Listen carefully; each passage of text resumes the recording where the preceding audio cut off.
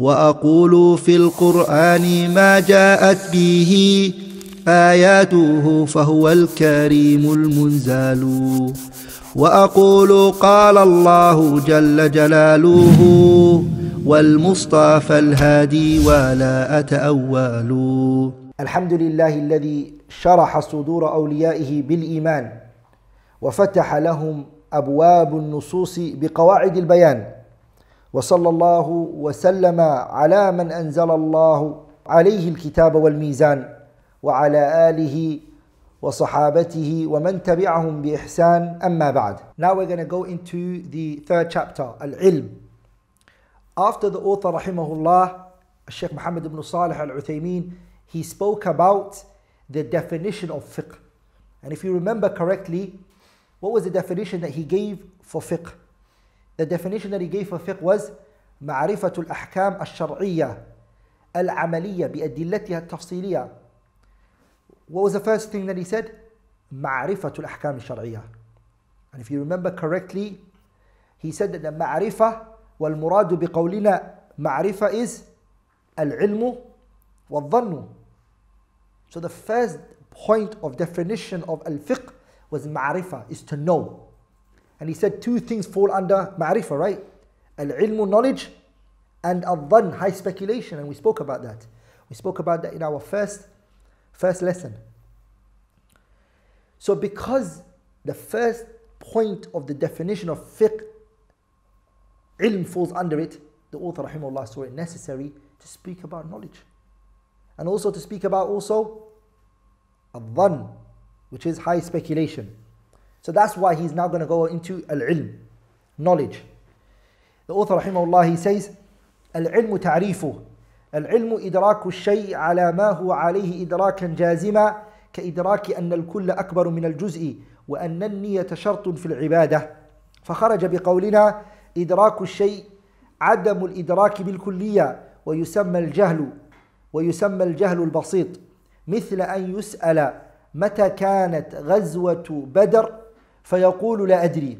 وخرج بقولنا على ما هو عليه إدراك على وجه يخالف ما هو عليه ويسمى الجهل المركب، مثل أن يسأل متى كانت غزوة بدر فيقول في السنة الثالثة من الهجرة.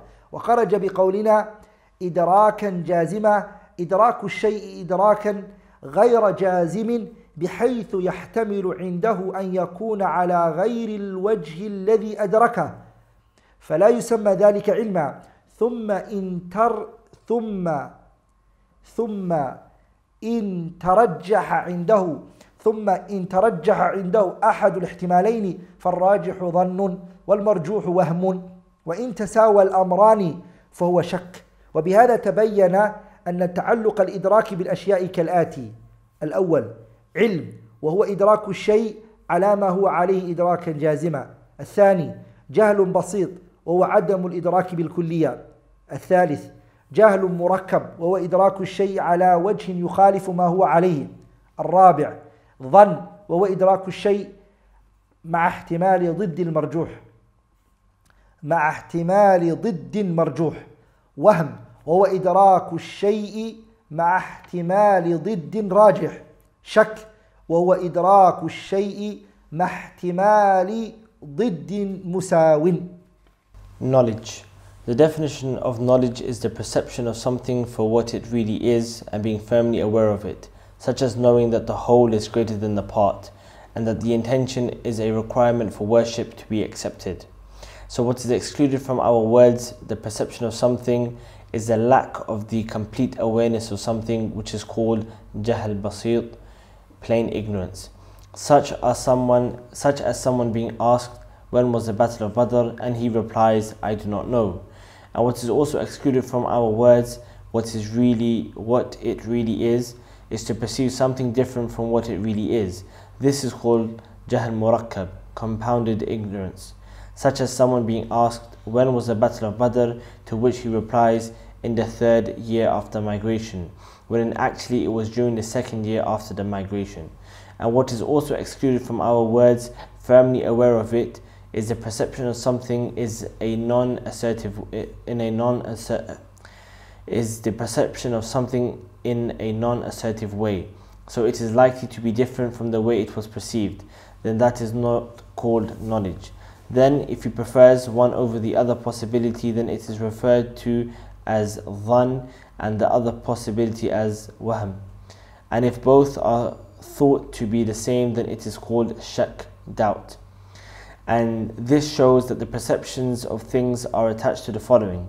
Number one, knowledge, the perception of something for what it really is and being firmly aware of it. Number two, plain ignorance, a lack of awareness in the totality of something.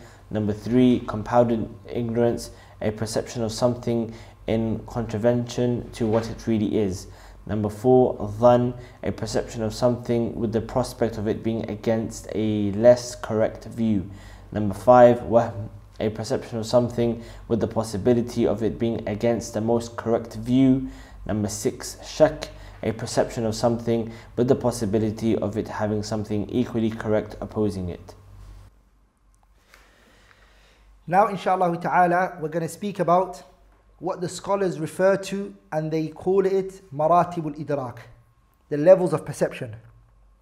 The levels of perception. The highest of them is knowledge, and the second one is ignorance, and ignorance is two types. And then we're going to go into dhann, and we'll see what dhann is, speculation, wahm, which is suspicion, and shak, which is doubt. And what each one, the difference between it, we'll see inshallah ta'ala. My translation may not be accurate, but my explanation will be inshallah ta'ala. The author rahimahullah, he started with al-ilm, knowledge. What does knowledge mean? It means idraku shay, it's to perceive something. The word idrak, it means in the Arabic language at-tasawwur, perception. So pay attention here. A person is perceiving something, perception in his head. Something is in his head, he perceives it, he sees it in that way.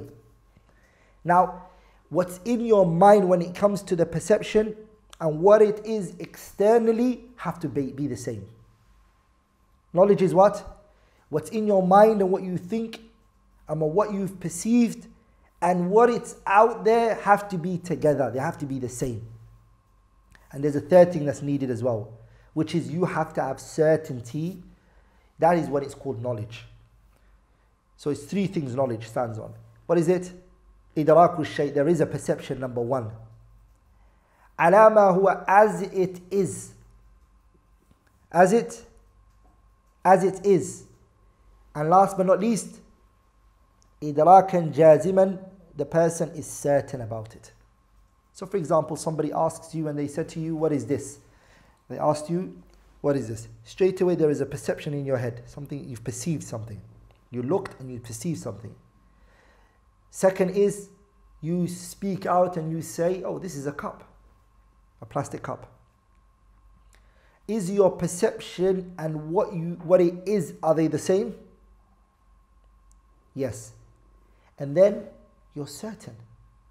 You are what? You are certain about it. So when we say perception, let's start. How many points did we say that knowledge stands on? 3. The first one is perception. What did we push out of the definition? What did we dismiss to get out of the definition? What we're going to see is ignorance, or one type of ignorance, which is called jahlun basit. We're going to see it inshallah ta'ala. Jahlun basit, the simple type of ignorance, the person doesn't have a perception. You'll say to this person, what is this? He'll say to you, I don't know. In his head there's no perception. That's called what? Jahlun basit. We got rid of jahlun basit. Okay? And the Shaykh gave another example, which is asking the person, متى كانت غزوة بدر? When was the battle of Badr? And he said, لا أدري, I don't know. So there's no perception in his head at all. We got rid of that in the first point. على ما هو, as it is, what did we get rid of? What did we push out of the definition? And what did we get rid of? We got rid of the second type of ignorance, which is jahl murakkab, a compounded ignorance. Because the second type of ignorance, which is known as the compounded ignorance, is what? The person has perception. But the problem is, the reality and the perception are they are going against each other. So what is perceived and what it really is out there, or what externally is not in correlation. They're not together. So you ask the person and you say to them, what is this? And he says to you, this is a mobile phone. So is there a perception in that person's mind? Yeah, there is. The person has perceived something. They perceive the mobile phone. But is this a mobile phone I'm holding up? It's not a mobile phone. It is a what? It's a plastic cup. And the Shaykh gave the example of the same question. When was the Battle of Badr? And instead of saying the second year of the Hijriya, after the Hijriya, he said third year. So he has a perception, but his perception is incorrect. We got rid of that in the second point of the word ilm. We got rid of that. And just as a side point, why is it called compounded ignorance? We said the ignorance is how many types? Two types. An easy ignorance and a compounded ignorance. The reason why it's called a compounded ignorance is because, number one, the person does not know. Adamul ilm, there's no knowledge there. And the second thing is i'tiqadul ilm, the person believes they know. So it's compounded of those two things. That's why it's called compounded ignorance. He actually thinks he knows. And that type of ignorance is hard to remove. When you don't know and you think you know. Are you with me? It's when you don't know and you think you know. And that type of person is in a sad situation. The poet, he said, وَفِي الْجَهْلِ قَبْلَ الْمَوْتِ مَوْتٌ لِأَهْلِهِ. He said that ignorance is a death. Ignorance, he said, وَفِي الْجَهْلِ, inside ignorance there is قَبْلَ الْمَوْتِ مَوْتٌ لِأَهْلِهِ. It's a death for the individual before the real death comes to them. If you're ignorant, you're dead way before the actual death comes to you. So pay attention. He said, وَفِي الْجَهْلِ, in ignorance, there's a death. The person who's ignorant is dead, he's dying, he's on his deathbed, or he's even a dead person. He's a dead walking person. Before the actual death comes to him.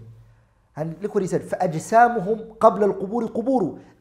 And their bodies are the graveyard before they actually go into the actual graveyard. You see? And then he said, وَإِنِ امْرَأً, if an individual لَمْ يَحْيَ بِالْعِلْمِ مَيِّتٌ, if a person is not revived with knowledge, then he dies. He's going to be dead. فَلَيْسَ لَوْ حَتَّى النُّشُورُ نُشُورُ. And then guess what? Anything that tries to awaken him and anyone who tries to bring him out won't be able to, because ignorance is the biggest enemy. وَلِذَلِكَ the Prophet ﷺ, he referred to ignorance as what? The Prophet ﷺ, he referred to it as a disease that needs to be cured.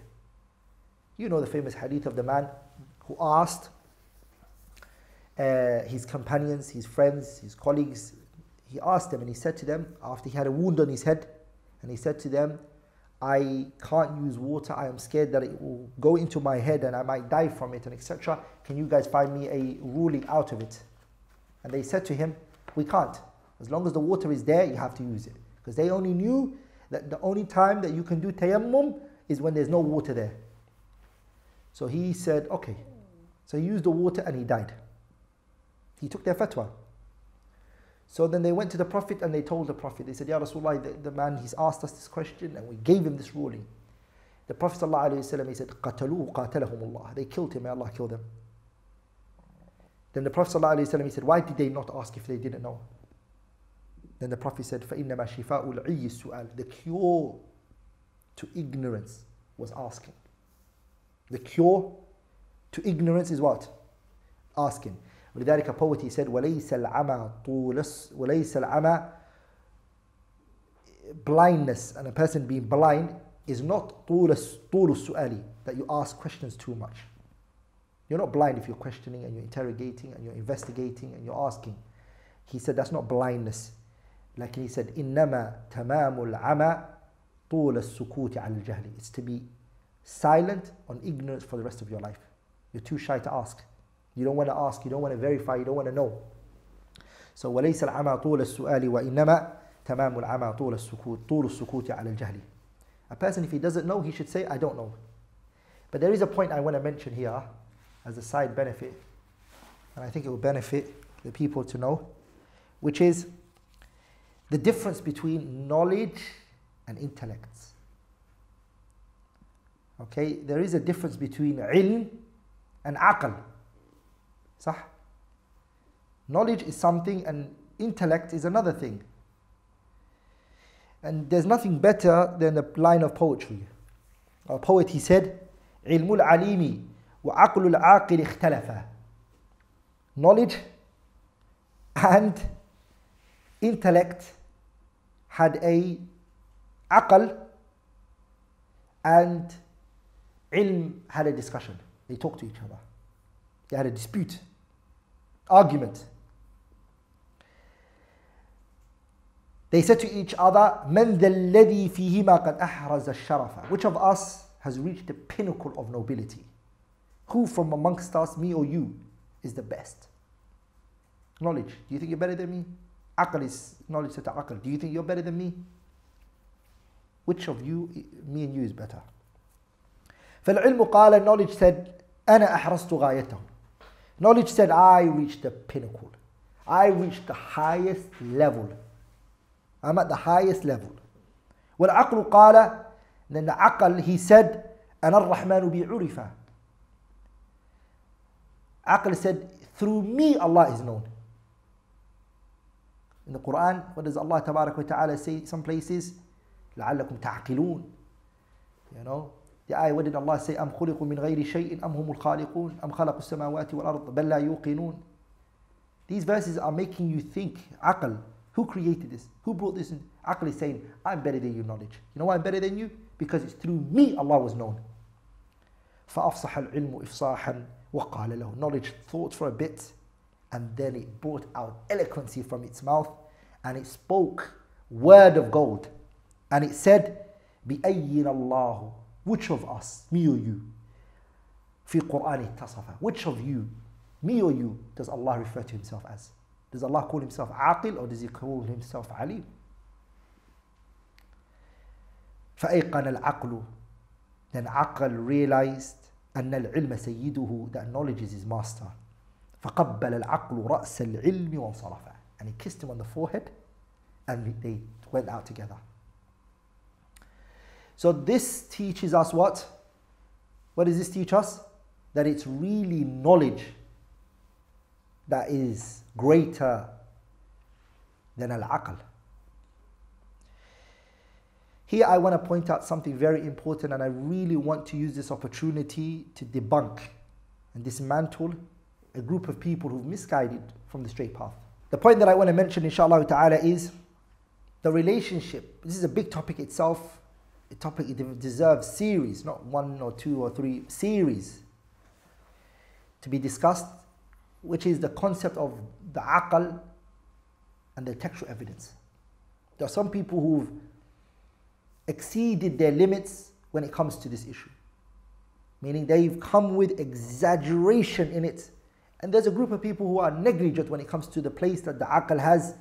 So it's fair, inshallah ta'ala, to bring everything into its perspective. What we have to understand is the aql, what is its relationship with the text? Shaykh al-Islam ibn Taymiyyah said something very powerful, and I think this itself should be written in ink of gold, sarahatan. Now, I believe if a Muslim lives by just this statement alone, they will benefit, wallahi, falah fi dunya wal akhirah, in this world and hereafter. Which is, he said, Shaykh al-Islam ibn Taymiyyah, he said, الشرع ولا العقل. The Sharia and the religion, it gave governorship, and it made intellect a governor. Okay? ثم عزله, and then it chose to take its position away from it. What does Shaykh al-Islam ibn Taymiyyah mean? Are you with me? When you came into Islam, are you with me? You came to Islam not because you knew the Quran or the Sunnah. You came into it from the ways that brought you to Islam was your aql. You used your brain. So what happened is the aql brought you into Islam, and then after you came into Islam, the Sharia said to you, no longer do we need it. The text is enough for you. ولذلك سعيد بن جبير رحمه الله, he said, ما لا يعرفه البدريون, that which the people of Badr did not know, فليس من الدين, it's not from the religion. And what the Sahabas and the noble people didn't know, then that's not from the religion. There's another statement that Shaykh al-Islam ibn Taymiyyah said, which I liked. He said, الشرع قاضٍ. The Shara', the Quran and the Sunnah, are the judge. وَالْعَقْلُ شَاهِدٌ. And the aql is what? It's the witness. In a courtroom, there's a judge and there's witnesses, right? The judge here is the Shara'. And the Shahid, the witness is who? The aql.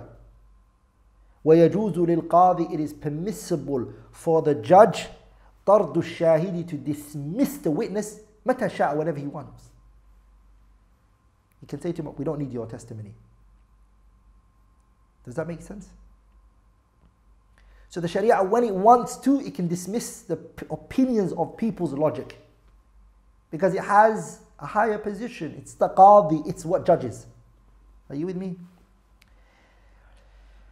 And if somebody doesn't really become aware of that, he will fall into ta'ammat. And your intellect is only permitted to what?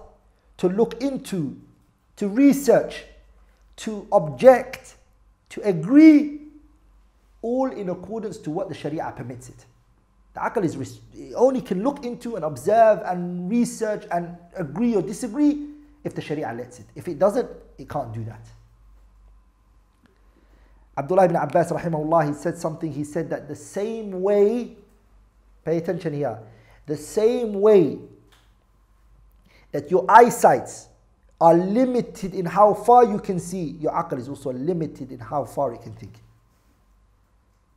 And that's the problem with many people. They've given the aql an unrestricted rights, that the aql can do what it wants and how it wants, to the extent that they believe it can govern the book of Allah Azza wa Jalla and the Sunnah. Are you with me? So that's very important.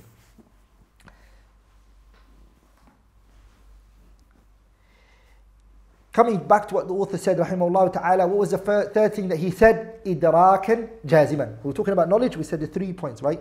The first one is perceiving something. The second one was as it is. And the third one was what? With certainty. There's no doubt in your heart. When we said certainty, 3 things are what drops. 3 things are what we push out of the definition. Let me just repeat, because I did go on a tangent, I did go off topic. When we said perception, what was it that got out of the definition and we pushed out of the definition and we made sure was not in the definition? Is the jahlun basit, the simple ignorance. There's no perception. Sah? When we said as it is, what did we push out of the definition? The compounded ignorance. Okay, and the reason we explained why it's called compounded ignorance, sah? Because we said number 1, there's no knowledge there, and the second problem is the person thinks they believe that they know. They think they know, but they don't know. So that's why it's compounded. It's 2 things on top of each other. That's why it's called jahlun murakkab.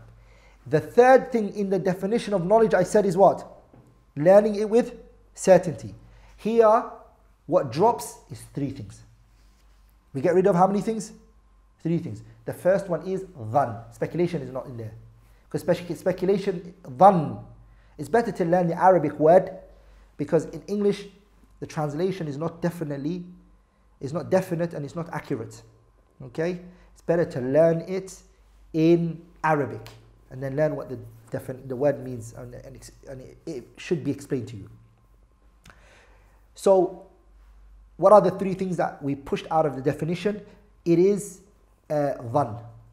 What does dhan mean? Dhan means you've perceived something as it is, but there is in your heart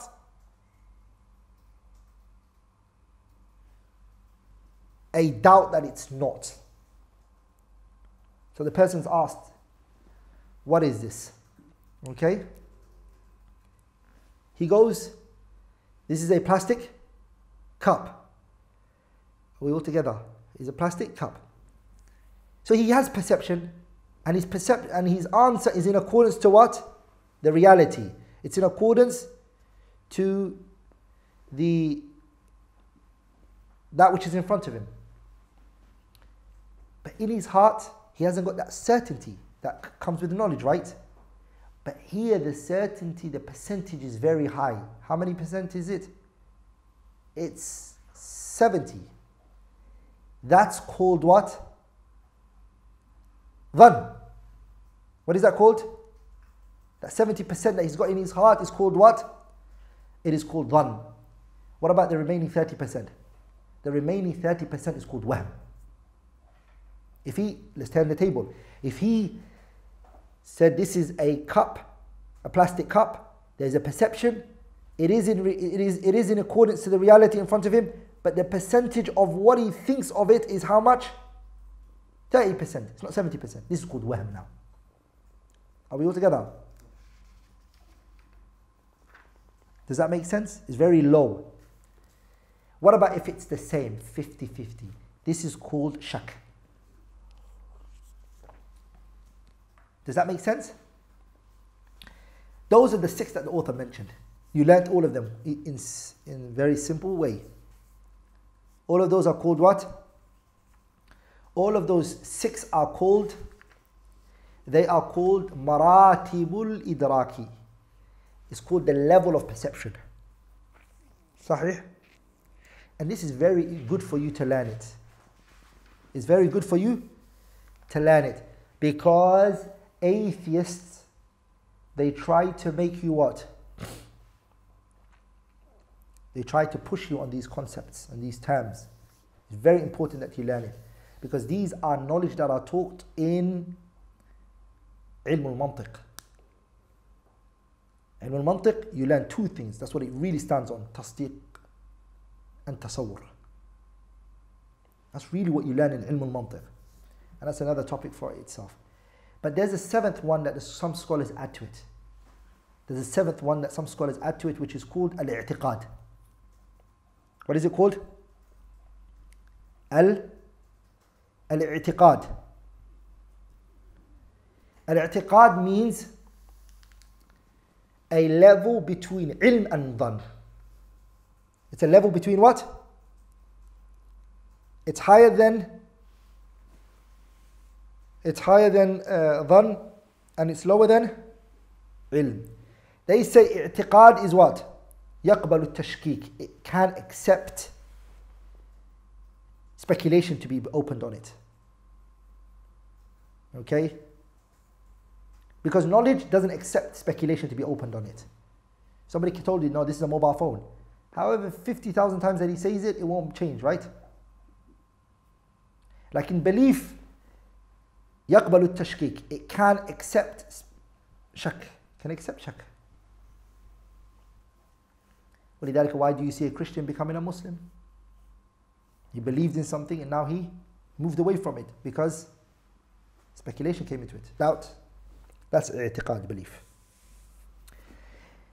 Now the author, rahimahullah, he goes into the types of knowledge. We've learnt the types of ignorance, and now he's going to talk about the types of knowledge. He says, أقسام العلم ينقسم العلم إلى قسمين ضروري ونظري.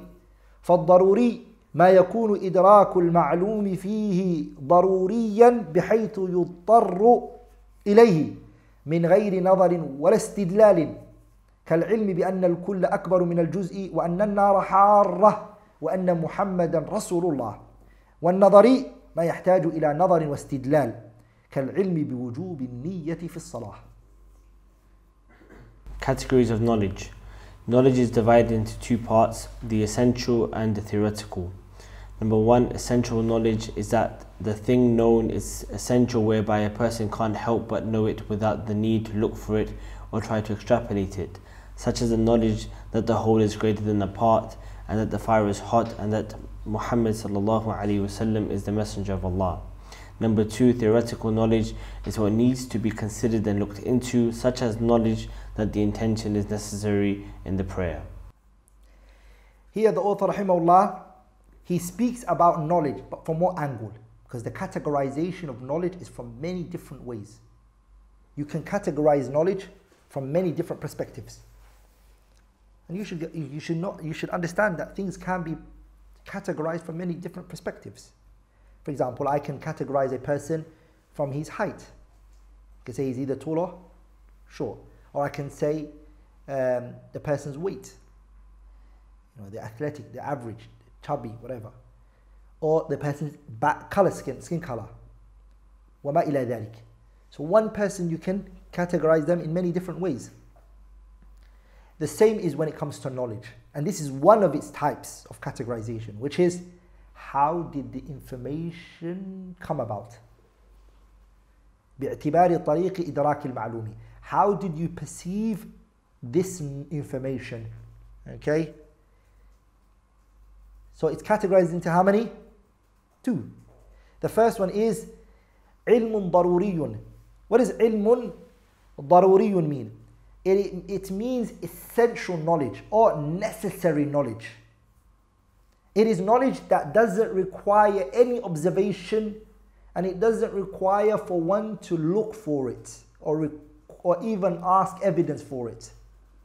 It's what philosophers and others might say self-evident. It doesn't require evidence.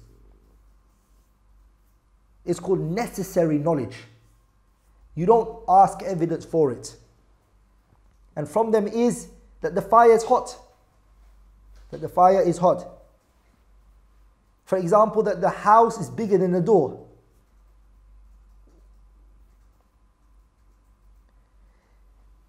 That's called what? علم ضروري. And from that enters Allah's existence, subhanahu wa ta'ala. Allah's existence is ضروري. It doesn't require any evidence. Trying to prove Allah's existence and trying to bring evidence for Allah's existence is a logical absurdity. It's a what? It's a logical absurdity. To try to say that I'm going to prove God's existence. Allah tabarak wa ta'ala is self-evident. You talking this minute and saying what you're saying is an evidence of Allah's existence, subhanahu wa ta'ala. Because Allah says to us in the Quran, سَنُرِيهِمْ آيَاتِنَا فِي الْآفَاقِ وَفِي أَنفُسِهِمْ حَتَّى يَتَبَيَّنَ لَهُمْ أَنَّهُ الْحَقِّ. Allah says we're going to show our signs in the sky and in the universe. And we're also going to show them our signs in them. You are a proof of Allah's existence, subhanahu wa ta'ala. Allah says in another ayah, وَفِي أَنفُسِكُمْ أَفَلَا تُبْصِرُونَ. Why don't you look at yourself and ponder over yourself? So nowadays when you see Muslims saying that we're going to prove God's existence, it kind of gives validity to the opposite. The person you're debating and your interlocutor, you're accepting from him that his argument has premise. And some things, they are not accepted, even if there's a person who's opposing you. Sahih. For example, if somebody wanted to debate for the rape, for instance, you can't say, well, prove his theory is wrong. Aslan, he shouldn't be even given a platform, or nor should he be given any consideration in his argument. Sah. The same is when it comes to Allah tabarak wa ta'ala's existence. It doesn't require, evidence should not be looked for. Rather, the person who says Allah doesn't exist, the burden of proof is on him. He needs to provide that. Why doesn't God exist? Until now, atheists haven't proven why God doesn't exist. Make sense? So that's ilmun daruriyun. It's something that is known out of necessity. The second type is called ilmun nadari. It's called ilmun nadari, and that is empirical evidence, empirical knowledge. Empirical knowledge is that which is known from looking, observing, researching, traveling, asking, demanding, requesting. It comes through those methods. For example, is an intention required for the salah or is it not? For example, that the zakat is not done from fruits. This is empirical evidence. It does require research. It does require looking into it. It's not something everybody would know. This one, the scholars, they say it comes from i'malu dhihni. You have to stimulate your mind and think. Okay? And this one comes about with a correct premise. Then with the correct premise produces and it brings about a correct result. The premise is right, and from there comes a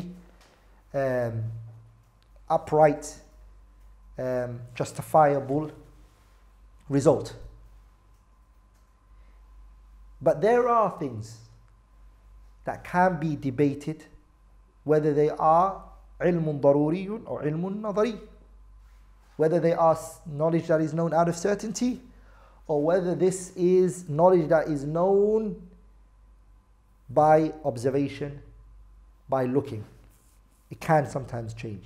Somebody can say to someone, I see this to be ilmun daruriyun, and another one could say, no, it's ilmun nadari. It can happen, and sometimes it is subjective. Sahih. But some things are not subjective. And we mentioned some of them. Shaykh al-Islam ibn Taymiyyah has a kitab called Al-Raddu ala al-Mantiqiyin. Shaykh al-Islam, the first volume, page 40. He goes in great details with this issue. The issue of knowledge, that which is known out of necessity, and that which needs observation and looking.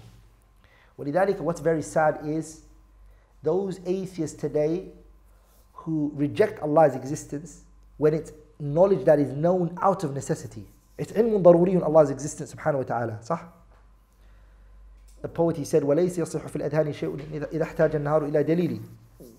It's not befitting for the mind if a person asks you to prove the sun when the sun is out. You see, it's not befitting. It just shows how dim-witted. If you start arguing with that person, then I have the right as a third person to say both of you are crazy. For even trying to argue with him makes you crazy. It's sad that atheists today, they dismiss that the fact Allah Ta'ala's existence is daruriyun, and they accept as evidence something that they themselves admit, which is ilmun nadari, which is science. Science is based upon what? Science is based upon empirical evidence. It's based upon deduction. They don't reach a conclusion in something unless they what? They have to do isti'ab and istiqra' tam. And that's a discussion for another day. I'm going to conclude there inshaAllah ta'ala. Anything which I have said that was wrong or incorrect is from me and shaitan, and Allah and His Messenger are free from it. Subhanakallahumma bihamdik. Ashhadu an la ilaha illallah. Astaghfiruka wa atubu ilayk.